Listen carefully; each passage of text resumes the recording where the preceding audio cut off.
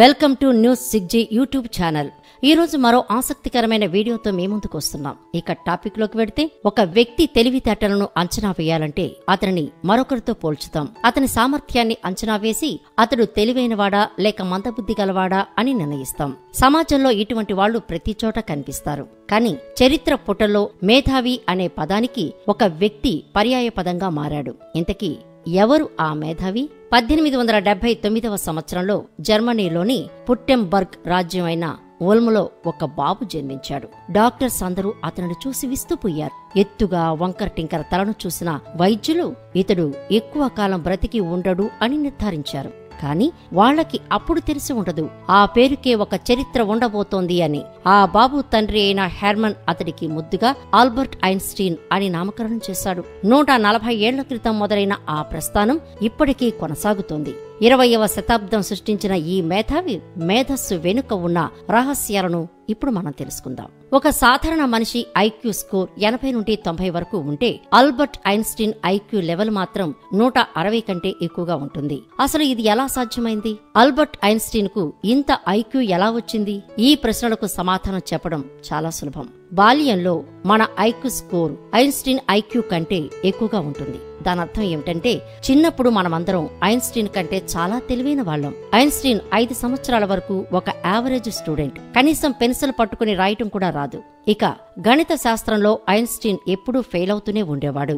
దీనితో Hermon Einstein ను ఒక డాక్టర్ దగ్గరికి తీసుకువెళ్లారు. ఐన్స్టీన్ మెంటల్ ఇర్రెగ్యులర్ డెవలప్మెంట్ తో బాధపడుతున్నాడు అని వైద్యులు తేల్చారు. దీని కారణంగా ఐన్స్టీన్ కు రాయటం చాలా కష్టంగా మారిపోయింది. ఈ విషయం ఐన్స్టీన్ ను ఎంతో బాధించింది. రాయటం సాధ్యం కానప్పుడు పాఠ్యాంశాలను గుర్తుపెట్టుకోవడం తప్ప మరో దారి కనపడలేదు. దీని నుండి బయటపడాలి అనే తపనతో ఎక్కువగా పుస్తకాలు చదువుతూ వాటిని తన మెదడులో గుర్తుపెట్టుకోవడం మొదలుపెట్టాడు. ఇలా ప్రతి విషయాన్ని మెదడులోనే నెమరు వేసుకోవటం ఐన్స్టీన్ కు అలవాటుగా మారిపోయింది. నిజానికి ఇది ఐన్స్టీన్ కు ఆ తర్వాత కాలంలో ఒక వరంలా మారింది. తన వయసు పెరుగుతున్నప్పటికీ బ్రెయిన్ మాత్రం ఇంకా చిన్న పిల్లవాడిగానే ఉండేది. మన చిన్నప్పుడు ప్రతి విషయం ఎంతో అద్భుతంగా కనిపించేది. ఎగురుతున్న పక్షులను చూసి అవి ఎలా ఎగురుతున్నాయి అని కుతూహలంగా ఉండేది.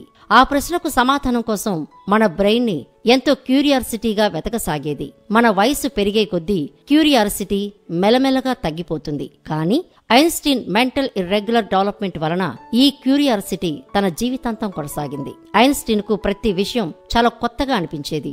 ఆ విషయం వెనుకున్న నిజాన్ని తెలుసుకోవడానికి అతని మనసు పరితపించేది. ఆ తార్కిక చింతనే ఐన్స్టీన్ ను ఒక గొప్ప శాస్త్రవేత్తగా మార్చింది. పైకి విసిరిన వస్తువు మరలా భూమికి ఎందుకు చేరుతుంది అని ఎవరైనా అడిగితే టక్కున న్యూటన్ మహాశయుడు చెప్పిన భూగురుత్వాకర్షణ సిద్ధాంతాన్ని చెప్తాం. అదే ఒక 6 ఏళ్ల పిల్లవాడిని ఈ ప్రశ్న అడిగితే అసలు వస్తువులు ఎందుకు భూమి మీద పడాలి అని సమాధానం చెప్తాడు. 39 సంవత్సరాలు ఉన్న ఐన్స్టీన్ కు ఇదే సందేహం వచ్చింది. పైకి విసిరిన వస్తువు కిందికి పడటానికి కారణం భూగురుత్వాకర్షణ శక్తి కాదని, స్పేస్ టైం ఫ్యాబ్రిక్ దానికి అడ్డు వచ్చింది అని తెలిపాడు. దీనికోసం జనరల్ థియరీ ఆఫ్ రిలేటివిటీ సిద్ధాంతాన్ని ప్రతిపాదించాడు. వినడానికి విచిత్రంగా ఉన్నా ఇదే అసలు నిజం.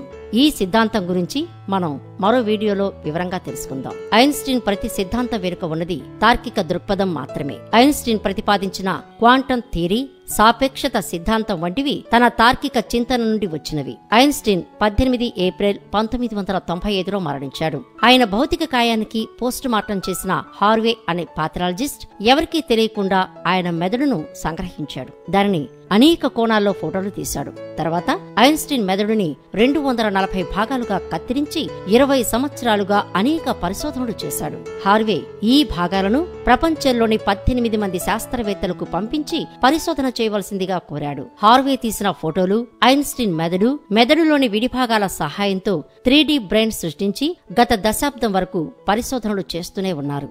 ఈ పరిశోధనలో నమ్మలేని నిజాలు తెలిసాయి. ఐన్స్టీన్ ప్రీ ఫ్రంటల్ కార్టెక్స్ అవయవాలను నియంత్రించే భాగాలు బలహీనంగా ఉన్నప్పటికీ ఆక్సిపిటల్ లోబ్ అనేక మెలికలు తిరిగి ఉండటాన్ని వారు గమనించారు. మన మెదడులోని ఎత్తు భాగాలని గైరీ అని, దిగువ భాగాలని సల్సీ అని అంటారు. పుట్టుకతోనే ఐన్స్టీన్ మెదడు వంపులు తిరిగి ఉండటంతో గైరీ మరియు సల్సీ భాగాలు అధికంగా ఉన్నాయి. దీనివలన మెదడు వైశాల్యం పెరుగుతుంది.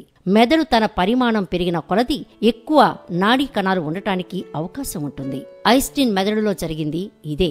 కేవలం ఈ భౌతికపరమైన అంశాలతో ఐన్స్టీన్ మేధావిగా మారాడు అంటే అది ఆయనను అవమానించినట్లే. ఐన్స్టీన్ జీవితాన్ని గమనిస్తే ఒక విషయం అర్థమవుతుంది. నిరంతర సాధన మాత్రమే ఐన్స్టీన్ ను ఒక గొప్ప భౌతిక శాస్త్రవేత్తగా మార్చింది. ఐన్స్టీన్ గా మారడం అసాధ్యం కాదు. నిరంతర సాధన, పట్టుదల ఉంటే ఎవరైనా ఐన్స్టీన్ గా మారవచ్చు. సైన్స్ ఎప్పుడు ప్రశ్నలనే కోరుకుంటుంది. నీకు కనిపించే ప్రతి స్పందనకి ఎందుకు, ఏమిటి, ఎలా అని ప్రశ్నించమంటుంది. ఈ ప్రశ్నలకు జవాబులు వెతికే క్రమంలో ప్రతి ఒక్కరి మదిలో ఐన్స్టీన్ కనిపిస్తాడు. అప్పుడు నువ్వు ఒక ఐన్స్టీన్ గా మారవచ్చు. ఇది ఈరోజు టాపిక్.